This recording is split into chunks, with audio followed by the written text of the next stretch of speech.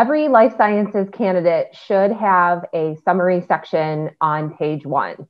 The summary section should outline minimum requirements of their target position, such as number of years of experience, therapeutic areas, if applicable, technical skills, anything that the job would require that they're targeting should be in the summary section, along with any other soft skills, teamwork skills, ability to roll the sleeves up.